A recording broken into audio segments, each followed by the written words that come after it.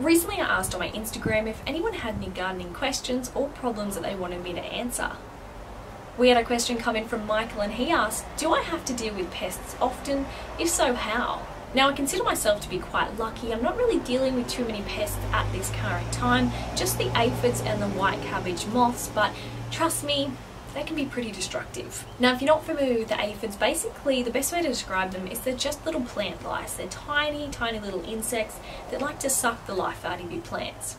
And if you're not familiar with the white cabbage moths, well, they can be seen in the garden and they're quite pretty fluttering around, but what they're doing is they're laying eggs on the undersides of your leaves, such as your broccoli, your cauliflower, just to name a few, and from those eggs hatch really, really hungry caterpillars. And if you're lucky, or I should say not so lucky, those caterpillars can eat a whole plant in a night if you let them. Now my tip for aphids is one that I learnt from a book I'm currently reading called Backyard Self-Sufficiency by Jackie French, and she uses a toothbrush to get rid of insects. It's basically just by brushing them off the leaves, and I thought that was such a great idea that I had to share. Now if you see ladybugs or lady beetles hanging around your aphids, that's a good sign. The ladybugs actually eat the aphids, that's a food source for them, so make sure you keep those around. Personally, I find though that the ladybugs don't actually eat enough of the aphids, and the aphids just reproduce really quickly, so just keep an eye on that. And in some instances where my plants look like they're about to die because the aphids have just taken over, I have used this pest oil in the past and it has completely wiped them out. I don't know what the best option is, but this is what I've been using. Let me know if you have a better option in the comments as well.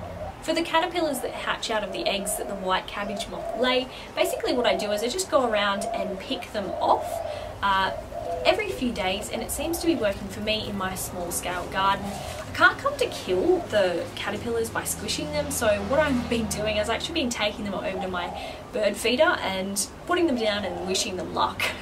Now if just going around and picking them off isn't going to work for you, you could put in some fake white cabbage moths that deter the cabbage moths from hanging out. So you just kind of make them out of, I don't know, netting or whatever you have around the house. I'm sure there's many videos on that, how to make those.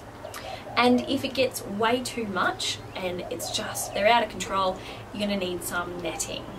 A lot of people also have to deal with the slugs and the snails. Now personally, I don't have to deal with those as much. There's a few hanging around, but nothing for me to have to worry about.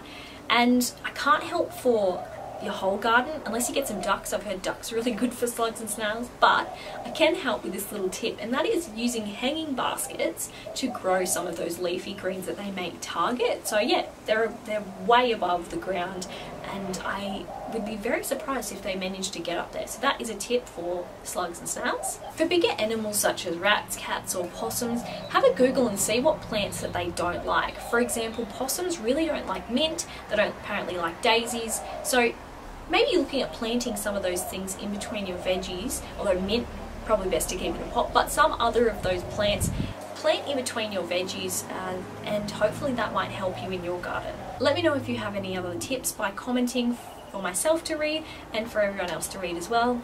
That's about it for my little pest video. If you did enjoy, please consider subscribing. Thank you.